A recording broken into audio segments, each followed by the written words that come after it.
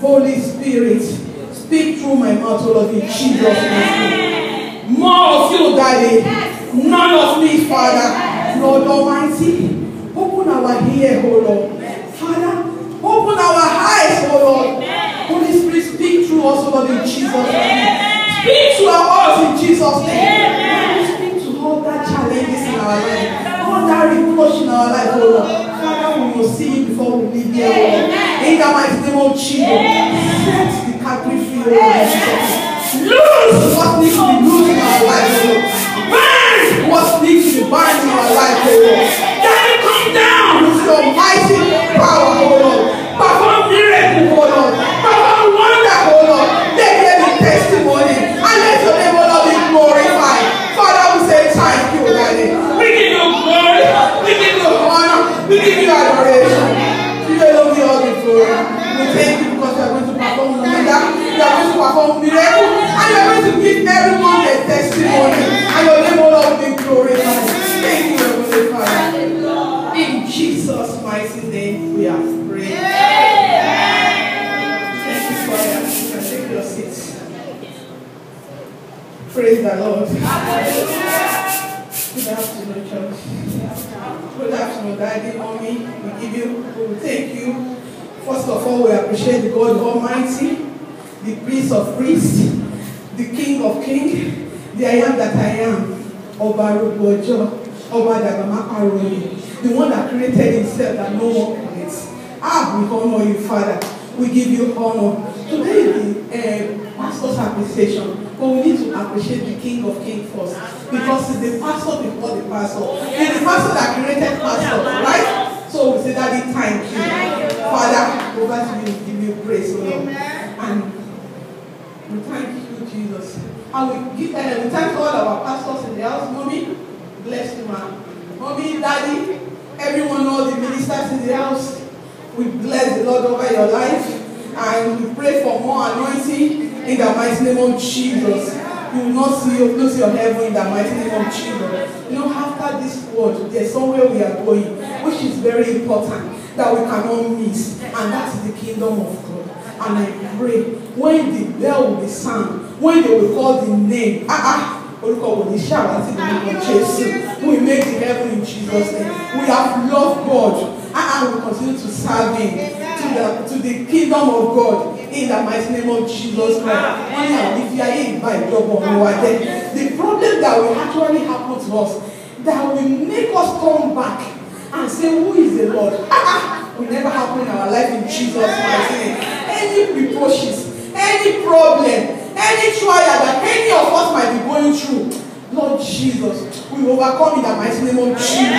If Christ can overcome that suffering, He went on the cross because of you, because of me. And He died for us to live.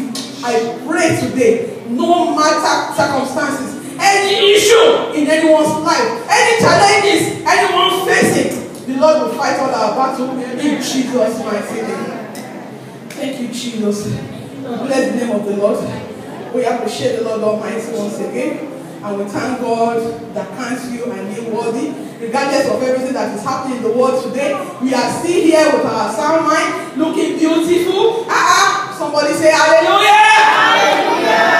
Somebody shout hallelujah! Thank you, Jesus. Hallelujah. The topic of the lesson today is reproach. What did I say? Reproach. What is that reproach? That asking where is your God? That asking where is my God? What is that reproach that challenging you? That challenging your God? That challenging my God? If you quickly turn your Bible to the book of 2 Kings chapter 5, that you will be quick with us because of our time. Hallelujah. 2 Kings chapter 2, verse 2 Kings chapter 5, I'm going to read verse 1. Hallelujah.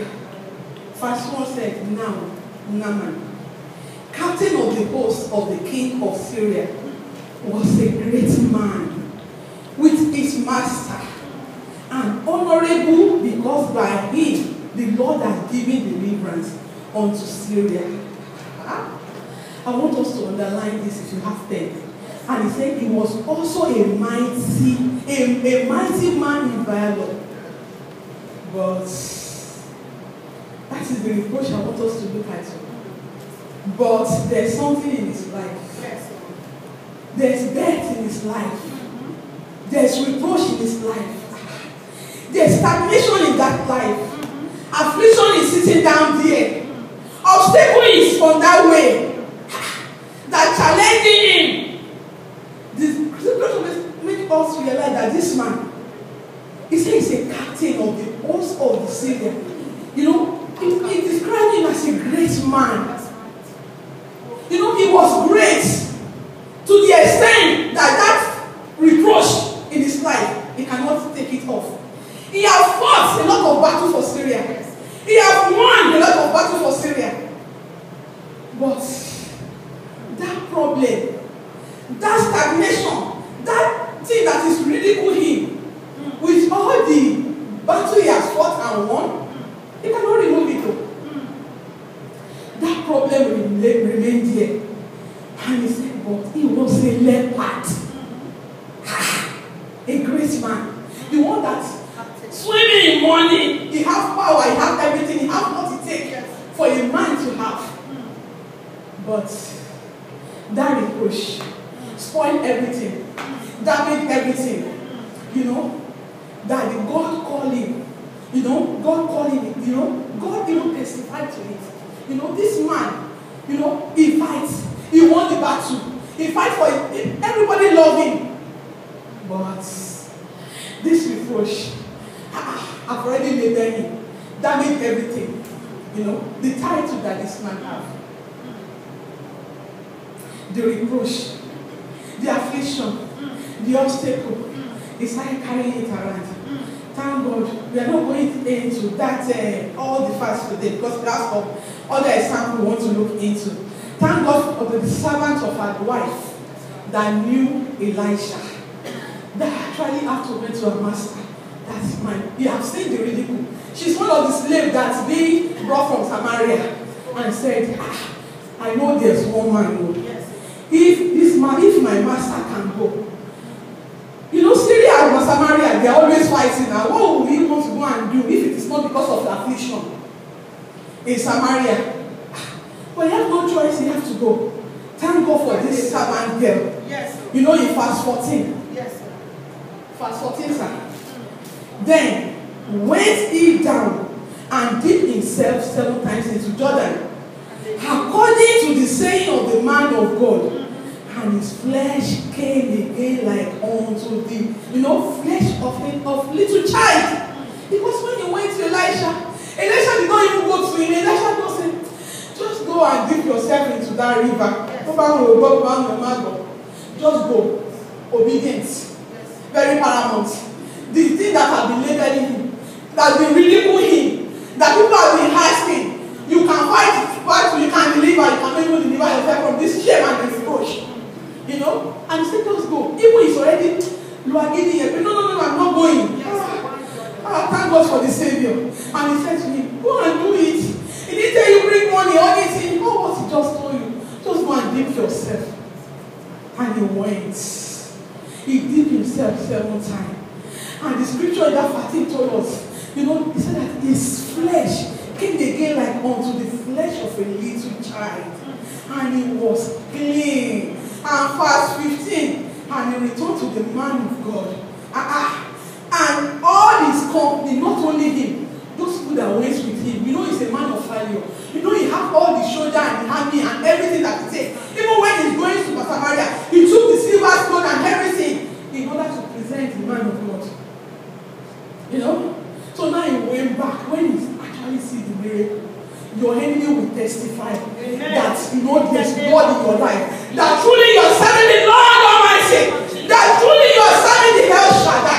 You know, every area that you be ridiculed, every reproaches in your life, where they have been asking, where is your God? If you believe this afternoon, that El Shaddai, the Almighty God, we come and triumphantly over that situation. In the mighty name of Jesus.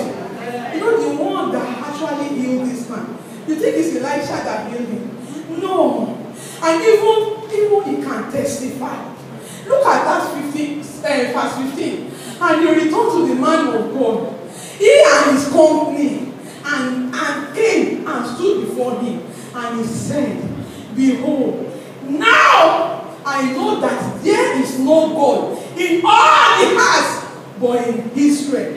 Now therefore I praise him. Bless. Hallelujah. So now, if he can testify, you can imagine. Everyone, all the company that works with him, they testify that it's truly there is God in this land. We must already take all the Samaritan captive, but there is true God in Israel. There is God in Israel. You know, your enemy have been saying, they've been stealing all the good things in you, they've been reproaching you, they've been ridiculing you. Your enemy has been ridiculing you. And I prophesy into your life this afternoon that God Almighty will prove himself over that situation. In the mighty name of Jesus. The second person I want us to look at. If we turn our Bible to the book of 1 Chronicles chapter 4, we need just 9 and 10. Look at that man. He should walk on belaying me. And we always sing it. There should go. These reproaches, look at Jabez. Yes. I can one had a child. I'm calling her because I bear him in a sorrowful way. You know, and now you call him sorrowful child. And that stagnation, that reproach has been followed Jabez all the days of his life. Until when he think, until when he can reflect that, how can my life be like this? You know? And in that situation, in that first night, he said, and Jabez was more honorable than his brethren. And his mother called his name Jabez, saying, because I bear him with sorrow. Until when his brain opened, until when he see himself, that how can all my friends, they call them prince, they call them peace, they call them beautiful. But when it is turn, they call him sorrow. Who wants to play with sorrow? Everybody will be running away from him.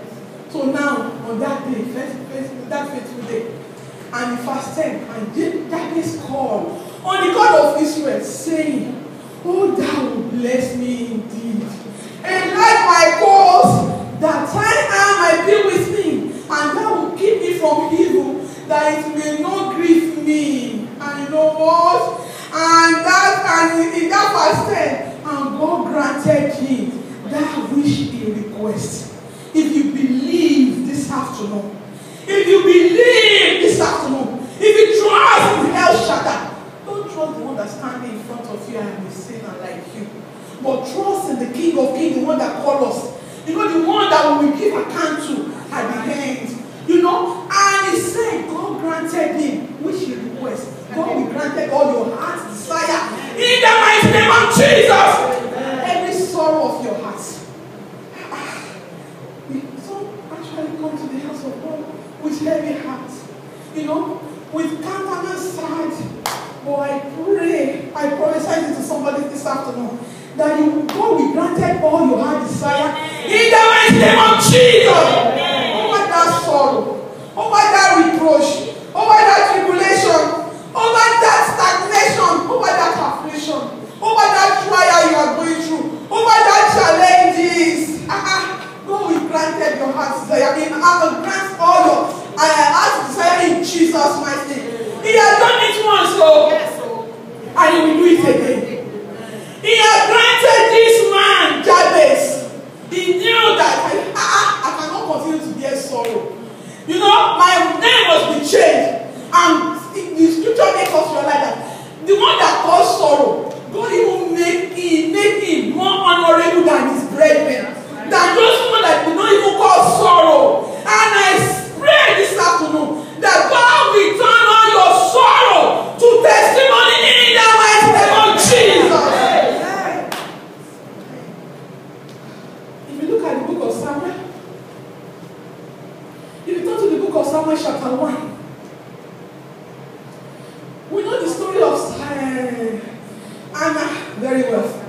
If you look at it from chapter 1, I'm just going to jump because of our time. You in this land, there's a man called, only now there was a certain man of Ramathaim Soba of Mount Ephraim, and his name was Elikana. And this man, he had 2 wives. Anna is the first wife. Penina had a child, but Hannah did not have a child. God shut her womb because God knew he preparing something. But people are reproaching, they are making reproach of that. Why God is preparing good thing? Why God has a good plan? He said the thought I have for you is for good and not of evil. Okay. God has the plan of he knew the one that he wants to create through that womb. He's preparing that womb, but people are mocking. Even arriving is saying, look at her. And she wants to boast, we have when we want to brag at that. And she will say, oh, me too. Oh, Maria. Why? Maybe when it is Hannah saying, go and get me water. And that is when Penina wants to send our children the errand. And this woman, she was provoked. In verse 6, he said, and our advisory also provoked her sore to make her afraid, that is to make her angry. Because the Lord has shut up her womb. If Penina knew on that day that the best is about to come, he will not mock her, If he knew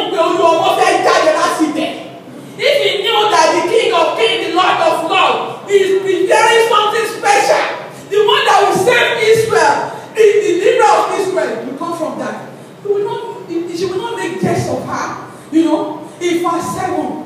And she was provoked to the extent that she was crying and not able to eat.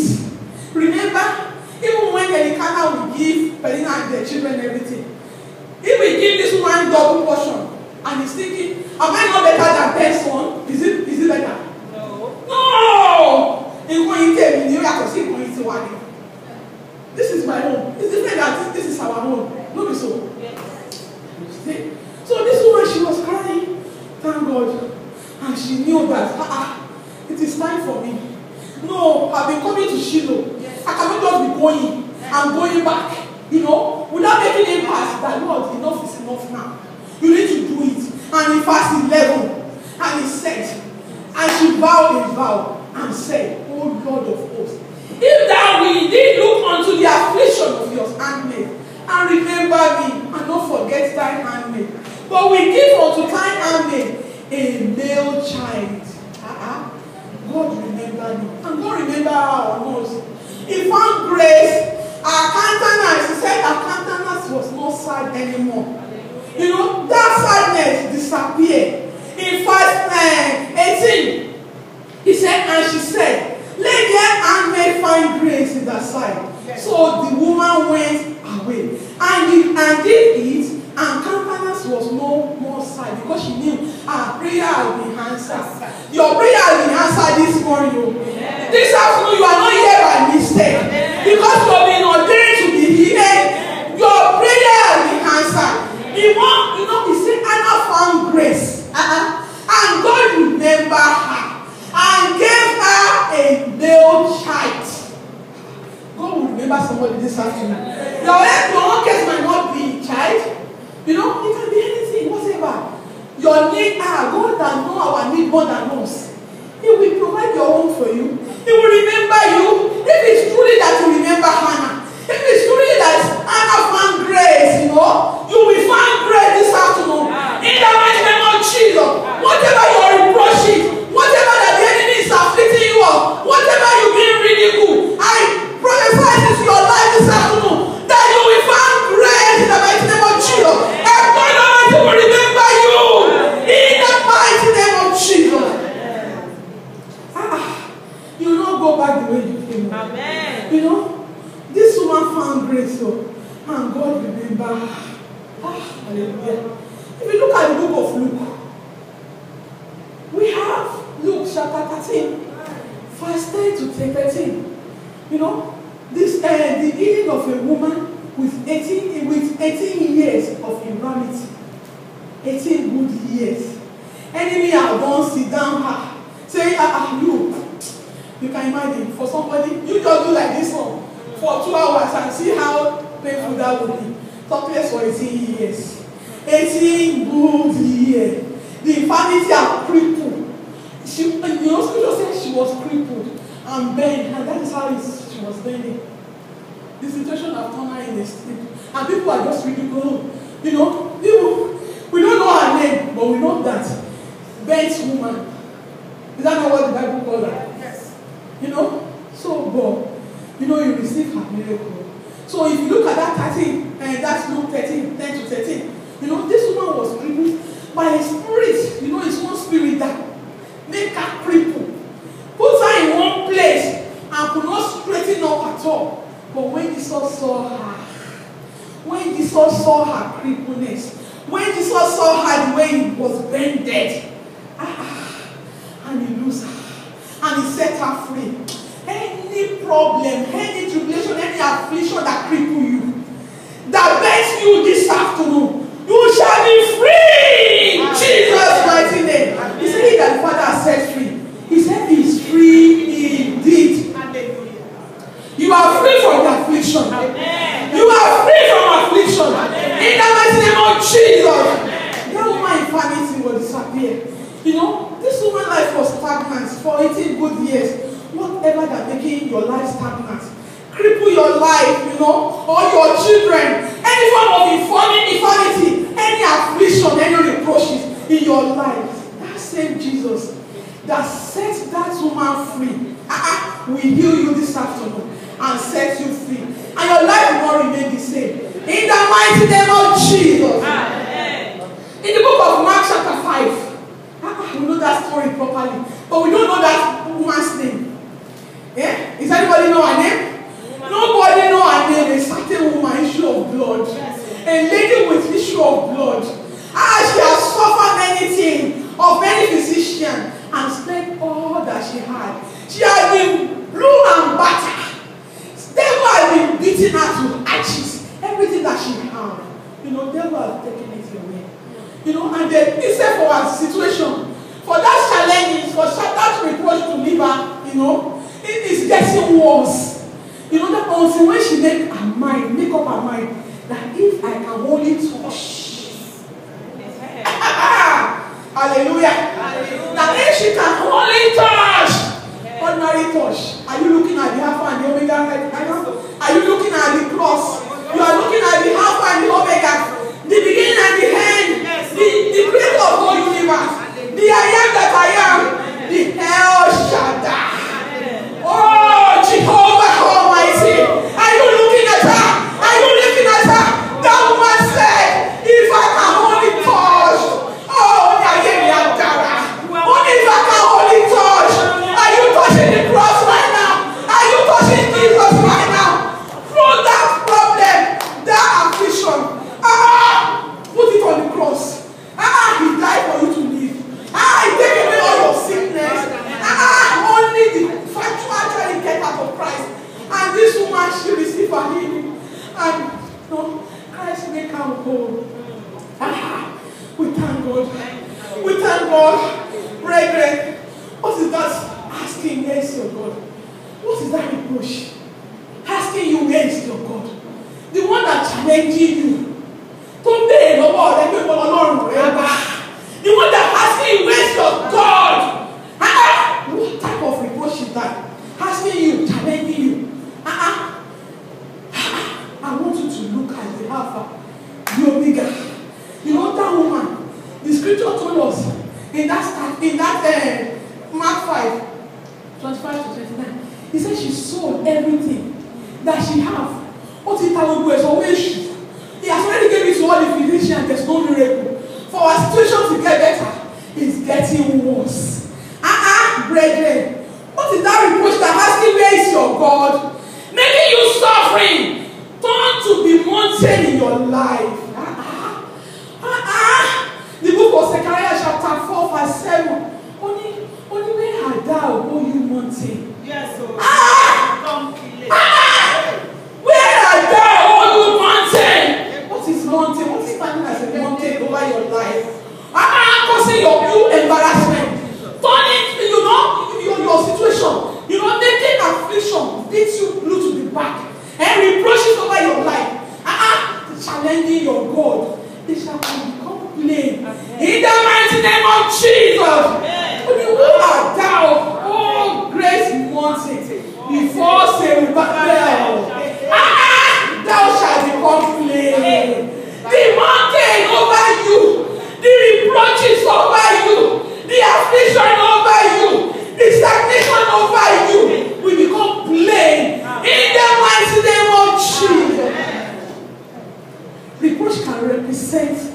anything.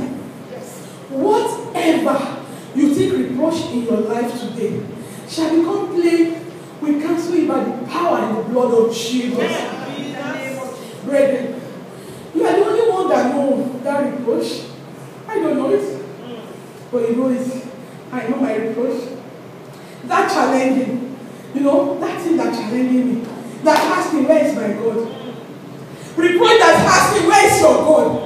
Every reproach of stagnation, of poverty, reproach of diseases, unfruitfulness, joblessness. Is it marital delay? The one that causing you the sadness of heart? Is it barrenness your own? Is it problem in your marriage? Is it problem over your children? Is it reproach of bondage? Anything that limiting you is a reproach and shall become plain. In the mighty name of Jesus. That reproach must leave. So we are going to, I want us to start reflecting right now.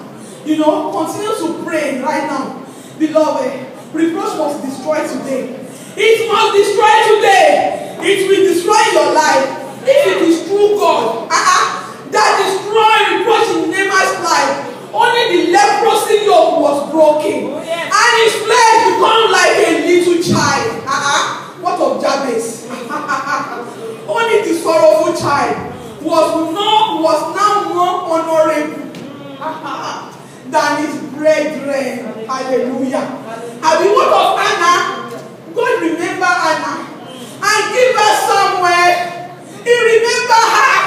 He didn't have compassion on her. He said her countenance was not sad anymore. Is he a woman of issue of blood? Or the 18 years of infirmity? The one that disease has been, put in a permanent position. And eventually they received a total healing. The permanent one. Not just ordinary healing. You too, you are breaking loose right now. From that reproach, you are breaking loose. From that reproach, you are breaking loose. They must give way in your life. In the mighty name of Jesus. Brethren, no condition is permanent. Right? No condition is permanent. But remember, Anna has been going to Shiloh. She has been praying. She has been praying, but that day, she received a miracle. God remember her. And Naaman, he has been going up and down. He has been ridiculed. When he won the victory, they will say, that leprosy man. That's how they are going to describe him. What is the word that God is describing you of? Let's be on our feet. Let's be on our feet right now this afternoon. So we are going to pray that, Father, every affliction that brought reproach to my life must be destroyed. It must be destroyed this afternoon. Begin to pray that every affliction that brought reproach to my life, destroy it by the power and the blood of Jesus. Begin to pray right now. You know that affliction. You know that problem. You know that stagnation. You know that challenges. You know that asking, where is your God? Must be destroyed. Must be destroyed. In the mighty name of Jesus. Brethren, I want you to say, oh Lord, you that remember Hannah and made her found grace in your sight, and her countenance was high no more.